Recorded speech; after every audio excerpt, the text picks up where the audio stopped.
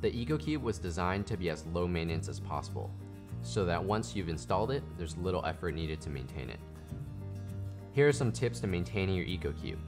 Make sure to keep the pump inside the filter submerged when the filter is running. Unplug the filter first before lowering the water level. Because aquarium chemicals aren't made to be edible, please don't consume the plants grown in the EcoQube.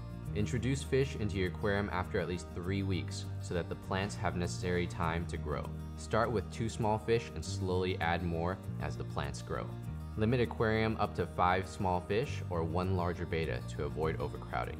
Feed the fish 1 to 2 times per day, only enough for what they can consume within 10 seconds. Raise the LED light as the plant grows. Trim leaves when necessary and leave at least 3 leaves when trimming. Ensure that water levels don't fall below the water chute where water exits the filter. Replenish the aquarium at least once a week with drinkable water and make sure not to disturb the soil. To clean a clogged filter, first remove the filter cover and take out the sponge. Then rinse the sponge in conditioned water and remove debris on the bottom of the filter. Reinstall the sponge back into the filter. The sponge never needs to be changed.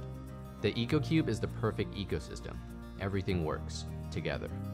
Enjoy your EcoQube and have fun cultivating your own desktop ecosystem. You can learn more about aquaponics at adiventures.net/learn.